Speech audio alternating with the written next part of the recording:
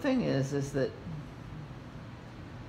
it was falling apart, and this were the same value. So I put a straight line there and made all that darker than this, and that changed everything in a way that I'm not quite sure what the hell I'm doing. Mm-hmm. And I think that's right. I think we'll maybe darken this up. Mm-hmm. So it looks like it was on purpose. Mm-hmm. You mean it wasn't on purpose? Well, it was, but it was a different purpose than what comes to mind now. Mm-hmm.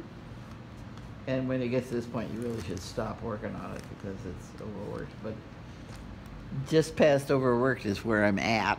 And what are you calling it? Fresh air. Fresh air. This is a drawing that I started 3 or 4 years ago up at the Heinz's. This is my room at the Heinz's. Oh, nice. And it's always cold, and yet it's a cozy little room. So this window is always open, and like all of the Adirondacks comes in through it, and it's incredibly pleasant. It's a very comfortable bed, and it's a nice place to go.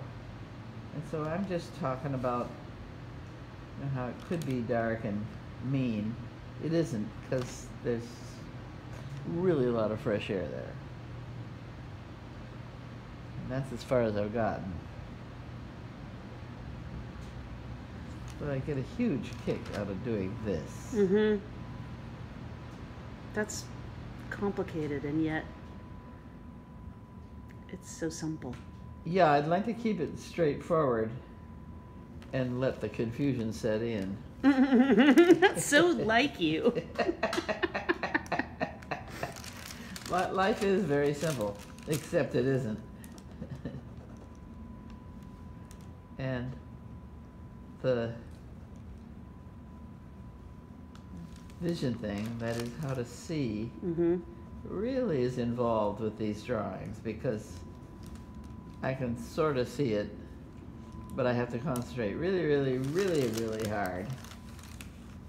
And of course, I don't have any idea what all these goofy, swoopy things are that happen. All I know is that they always have, Mm-hmm. and they're getting more pronounced, more pragmatic in the meaning of the drawing. See, that's blurring off, and it needs to just stop. I like the way you say you need to just stop as you keep going. Yeah, well, stop has a lot of implications. That's a lot of what implications? Implications, yeah. What do you really mean? Uh-huh. It means to bend it another way. See, that should just sort of vanish.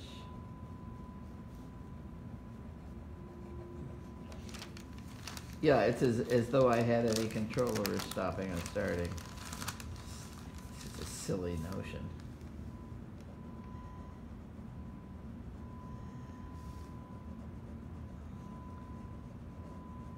The hard part is getting to a drawing that hasn't been done before, so you're not just copying somebody else's idea.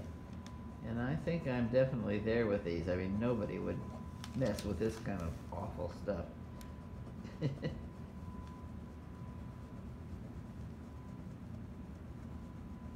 How would you be copying a drawing, though? Well, I live in deadly fear of having somebody say it looks like Whatever. whatever, yeah. Because I don't want it to look like whatever. I want it to look like this. I mean, you did it. You said Monet. Yeah, the What- haystack, right? What was it that was like Monet? The haystack. The haystack oh, in the this, bed. the Yeah, and haystack, it's yeah. the color and the mark. You know, it's really loose. And it's got the light on it, like, you know, he did all those.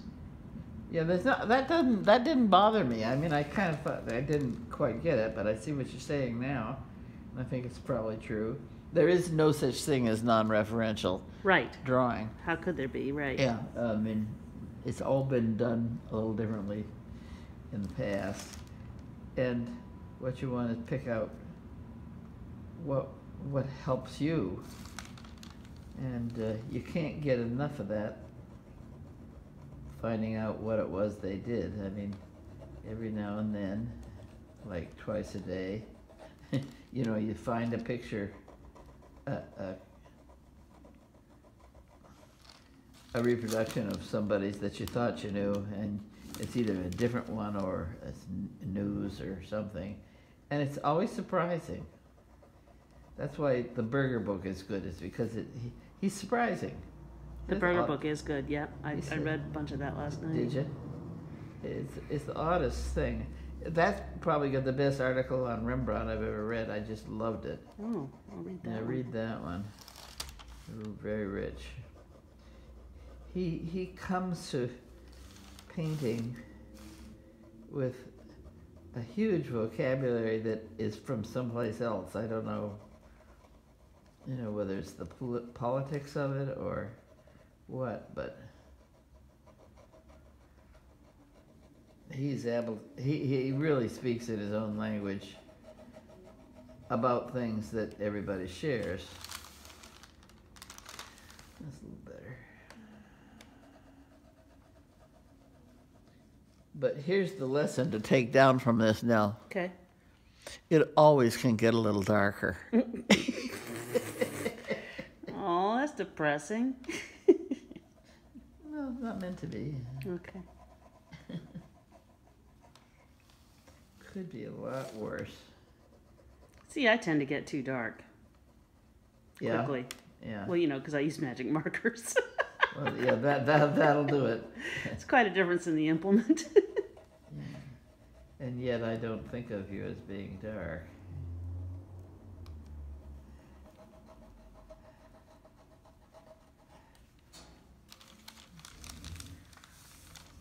Okay, that's... I remember when we were in high school and you doing those, using your rapidograph to make black pictures. Yeah. Those were pretty dark. That was when you were in high school? Yeah, that was when I was learning about dark. Yeah. You heard the story about, I think it was Barry Ames. John brought Barry Ames home for lunch for some reason. Mm-hmm. And I wasn't expecting him, and I was in the sunroom working on one of those drawings. And I had a theory that if you cut every light space in half, Mm-hmm. you know, it made everything grayer. And then just to extrapolate from there, it's very interesting how that works. And I had no idea why I was concerned with that, but it was a new way to make a mark without mucking up your ink with your paper. And anyway, they came in, and Barry said they walked right by into the kitchen without saying anything. And Barry said, "Well, what's she doing?" And he said, "She's making white paper black." And and he said, "Well, how does that make you feel?" And John said, "Better than when she's not."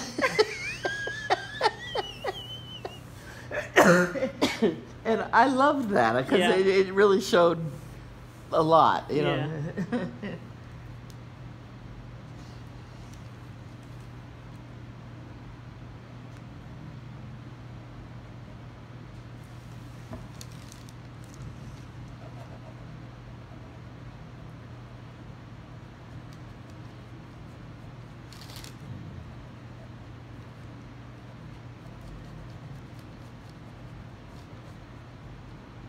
What size is your pencil? 0.5 something.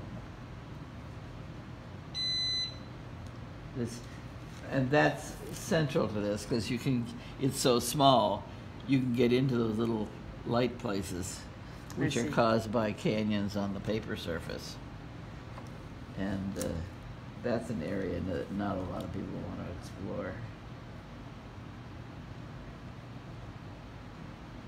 I mean, there's rules against it. Mother would say, well, you have to leave some of the paper white, because if you load it up with black or anything, it gets too dark. Mother had a lot of rules. Oh, that's why the magic marker works like that. Yeah. Well, you're still doing the same thing, just on a larger scale. Oh. And I'm at a picayune part of my life, and finishing them off in this way pleases me. So that's why I do it. So you're coming back to a bunch of old drawings? No, it's more general than that. I have always been a starter. I like starting things. I mean, every drawing on my wall and that I've ever sold are all the beginnings of something, and they're full of that kind of energy. And that's been true always. And I can remember Frank Laurie saying, well, do you ever finish anything? And my response is immediately, you mean like kill it? And so that was the end of that argument. And now he's gone, and I'm trying to finish things. And I don't think I'm killing it. I think I'm just exploring something I haven't done before, and which is the important thing.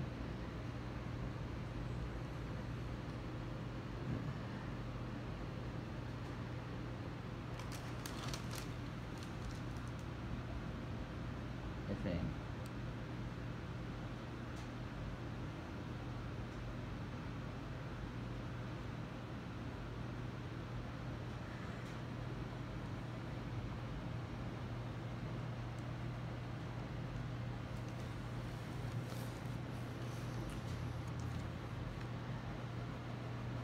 But Pat could never do this, although she was a better drawer than I am. I mean, she really saw so quickly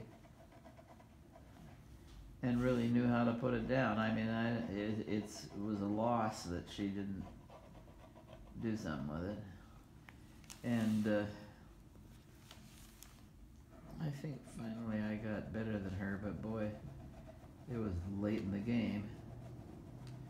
But she said, when I asked her, how come she never did anything with her art? And she said it was too easy. And she meant it. I mean, that was and I think it was. It was just she didn't get the challenge.